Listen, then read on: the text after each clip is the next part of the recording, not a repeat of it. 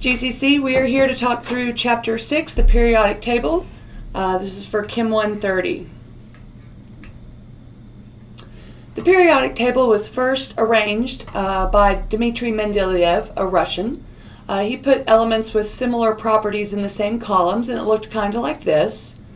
It didn't last very long because the groups weren't really in order of how they reacted similarly. But this was the first periodic table, and the Russian does get credit for being the first person to try to put the elements in a table.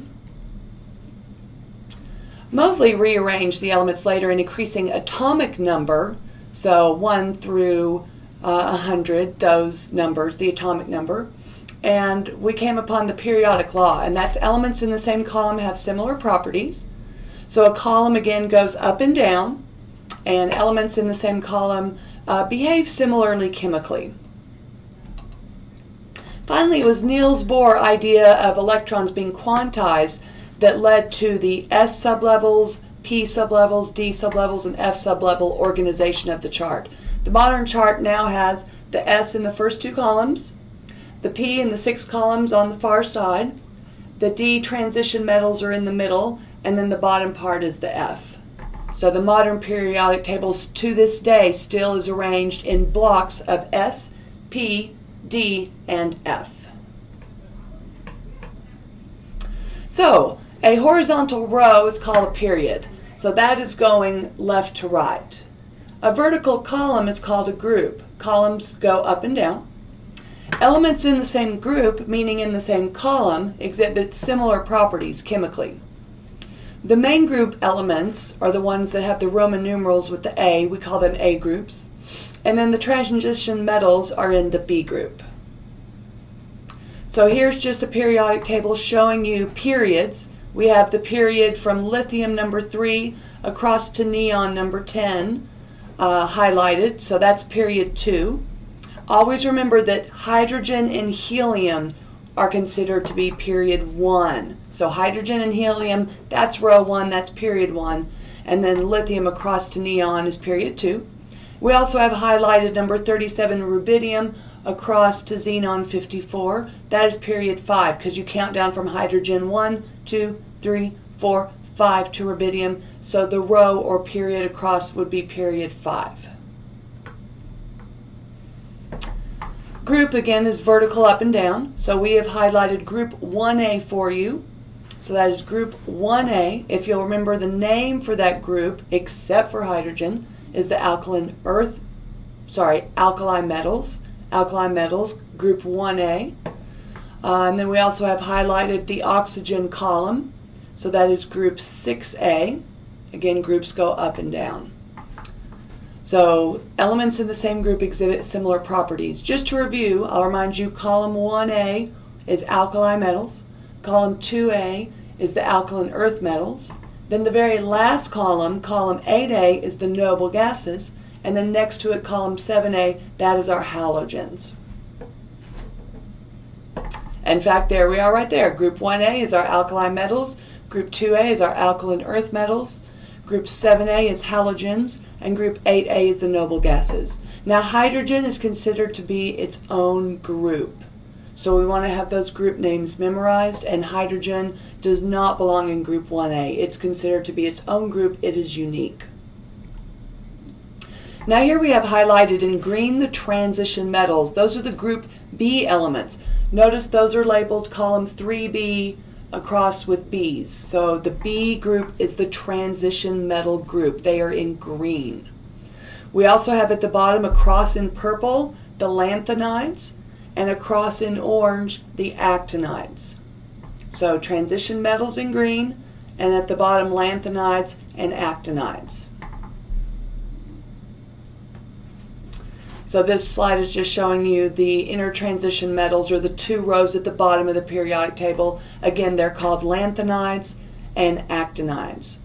One interesting thing about the actinides is they're all radioactive. In fact, everything above 93 are man-made and particle accelerators. So back to the periodic table, everything above NP, number 93, everything above that is man-made and a particle accelerator. and most of those are radioactive. You can see by the parentheses around the atomic mass number. So we can ask you some questions. I'll have you pause your video right here and answer these 3 questions for me. Go ahead and hit pause. All right, we're back. Let's see if you answered these 3 questions correctly. The alkali metal in the 3rd period. So remember to count down 3, starting with hydrogen and helium, the first level, down 1, 2, 3, and then look for the first column, which is the alkali metals. And if you said sodium, Na, you are correct. The next question is the halogen in the 2nd period. So again, hydrogen and helium are the 1st period. Then we have the next row is the 2nd period, and we want the halogen. So the halogen is column 7A. So where that column intersects with the 2nd period, we have fluorine. Hope you got that right. And then finally, the noble gas in the 4th period is. So starting with hydrogen and helium, that's period 1, count down 1, 2, 3, 4. Noble gas is the last column, column 8A. The noble gas there is, you're right if you said Kr. Kr for krypton. Good job.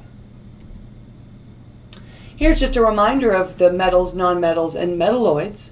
In pink, we have our nonmetals. The nonmetals are largely on the right side of the table, except for hydrogen, which is way over left. But hydrogen is, in fact, a nonmetal, even though it's on the metal side. So everything in pink is a nonmetal. Now, on the left side of the stair-step line, we have our blue elements. Those are the metals. If it's in blue, it is a metal. The majority of the elements are, in fact, in blue metals. And then the yellow along the stair-steppy line is the metalloids. Remember, the exception there is aluminum. Aluminum is the exception. It is not in yellow, it is a metal. But everything else touching the stair-steppy line is a metalloid in yellow. Now we're going to talk about a trend, atomic size. The atomic size is measuring how large the atom is. It also relates to the radius, which is the distance from the nucleus of an atom out to its outer electron. So the radius is half of the diameter, so that's related to the atom size as well. So look at a periodic table. As we're going down, do you think we're getting bigger or smaller? So this one's kind of obvious. Yeah, as we're going down, we are getting bigger. That's because we're jumping out from one energy level to the 2nd energy level to the 3rd energy level to the 4th energy level, and getting bigger and bigger as we go down a group or column. So we have more energy levels, so we have a bigger radius, so we have a bigger atom. Now, why don't you look sideways? Do you think we're getting bigger as we move to the left or to the right as we go side to side in the periodic table? Chances you said it increases to the right. That's probably what your gut instinct told you. That's because the numbers are getting bigger that way. But in fact, we're actually getting bigger towards the left of a periodic table, of a row. So that sounds crazy, right? Because the numbers are getting smaller. So how can we actually be getting bigger as we go to the left? Well, what happens as we go across a row, as we go across towards the right, the number increasing is the number of what? The atomic number. Protons. Protons are in the nucleus. So we're adding a proton in the nucleus. That doesn't make the atom get any bigger. And we're adding an electron to the same energy level. Well, that energy level is not getting bigger. So if anything, it's staying the same size. But you have to remember, as we're putting protons in the middle, the positive charge is increasing. And what do positives and negatives do? If you said attract, you're right. Opposites attract. So as we're putting more protons in the middle, it's attracting those electrons closer. So actually, as we go across a row, we're getting smaller because those protons are pulling in more. So as the slide says, as we go across to the right, the number of protons increase, so it's more positive. As the positive charge increases, the electrons are pulled closer, so the atom is actually smaller. So we are getting bigger as we move to the left. The trend's like a snowman that fell down. So if you look, we're getting bigger as we go down, and we're getting bigger as we move towards the left. So it's like a snowman that fell down. The trend increases down and to the left. Down and to the left. Here's a picture of some relative atomic sizes. As you can see, we are definitely getting bigger as we go down, and we're definitely getting bigger as we move to the left. So we can ask questions like this. Go ahead and pause your video and answer these questions for me. Go ahead and pause. Okay, so for the first question, which is bigger, O, SE, or TE? O, SE, or TE? These are all in the same column, so it is the one that is most down at the bottom, TE. That's because it has more energy levels, so it's a larger radius. It's the most down, definitely bigger. What about B, Mg, Si, or S? Now those are all on the same row. Hopefully remembered, it's bigger towards the left, so Mg. That's because silicon and sulfur have more protons, and they're pulling those electrons in closer. So again, when we're on the same row, as we increase our atomic number of protons, we actually pull in a little bit closer. So we get a little bit smaller as we go across. So Mg is the biggest. There's a YouTube video on the Chem 130 website on atomic size for more detail. Please watch that. It's a very good video. It gives you more detail on understanding atomic size, because you should be prepared to answer questions like why. Why is this bigger? All right. Next up is ionization energy, which is the energy required to remove an electron from a neutral atom. So it's the energy to go up to an electron, grab it, and pull it away from that atom. So that does take some energy. You can't just pull an electron away without spending some sort of energy. The equation for ionization energy, as an example with sodium, is we have a sodium gas atom, and it becomes sodium plus 1 plus the electron that we removed. So ionization energy increases as we go up a column or a group. That's because it's really hard to remove electrons from a tiny atom. The electron is very close to the proton. So that electron is close to the proton, opposites attract. It's very hard to remove that electron from a small atom because the electron is so close to the nucleus. Now for a big ol' atom, you have a nucleus and then the electron's way out here. So it's far away, so there's not very much attraction. So it's a lot easier to remove that electron from that big atom. So it's ionization energy. It takes more energy as we go up a group. Ionization energy increases from left to the right. This is largely because metals have a low ionization energy. This is because they want to lose electrons anyway. So removing an electron from them is all right. It just takes a little bit of energy because they actually want to lose that electron because it makes them like a noble gas. Nonmetals, however, on this side have a very high ionization energy. They want to gain electrons, not lose them. So losing them is going in the opposite direction for them. It's very bad. They're very unhappy about this. So it takes a lot of energy to remove from a nonmetal. They're holding on to their electrons very tightly. So it takes a lot of energy to remove from a nonmetal. Here's a chart just showing you that as we go from left to right, we do in fact increase in ionization energy. You can see the peaks on this graph are the noble gases. The noble gases are the farthest to the right, and they have the highest ionization energies. The lowest peaks would be our alkali metals. They have the lowest ionization energies because they want to lose an electron anyway. So again, ionization energy increases as we go from the metals towards the nonmetals. Nonmetals have the high ionization energy.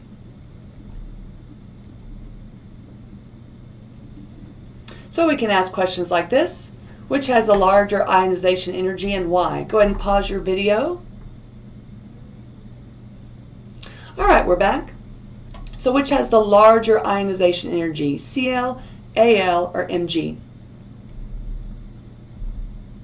Hopefully you said Cl. That's because it's a nonmetal and it wants to gain electrons, not lose them. So it has the higher ionization energy. Cl is going to hold on to its electrons really tight does not want to lose them. Whereas aluminum and magnesium are metals, they want to give away their electrons, so they're not holding on as tight. Less energy for them. What about B? Lithium, rubidium, and potassium. They're all in the same column. Go ahead and pause your video. And we're back. Hopefully you said lithium. It has the highest ionization energy because it's the smallest atom, so it has its electrons very close to the nucleus, so it's very hard to pull them away. So lithium is the smallest, and it holds its electrons tighter than larger atoms, such as potassium and rubidium. There's a YouTube video on ionization energy on the Chem 130 website. It has more detail. It is a very good video. I highly recommend you watching that video after you're finished with this one. Finally, our last topic is electronegativity, often abbreviated EN. This is the ability of an atom to attract bonded electrons. Okay, so let's think about that. The ability of an atom to attract bonded electrons means pulling them in close to themselves, kind of like a magnet. Now, fluorine is the most electronegative atom. No one pulls electrons tighter than fluorine. Fluorine takes those bonded electrons and holds onto them really, really tight. So the further away we are from fluorine, the less electronegative we are. Another way to state that is the closer we are to fluorine, the more electronegative we are.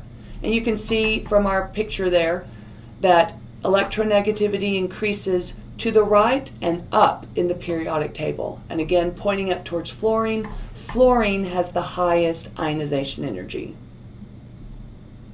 So again, electronegativity is the ability of an atom to pull bonded electrons close. Now, the noble gases don't even have electronegativity values. Why do you think that is? Okay, helium's not the most electronegative, it's fluorine. Fluorine is the most up and to the right for electronegativity. Why isn't it helium then? Why are the noble gases excluded? Well, it's because the key is bonded electrons. Electronegativity is the ability of an atom to pull bonded electrons close. And noble gases don't have bonds, so they don't have bonded electrons, so they can't pull them close. So the most electronegative element, again, is fluorine. All right, that's the end of Chapter 6. Watch this video a couple of times. Make sure you got the chapter. Look at your text. Look at your end of chapter problems. Look at the other 2 videos on atomic size and ionization energy, and do the worksheets. Thank you very much.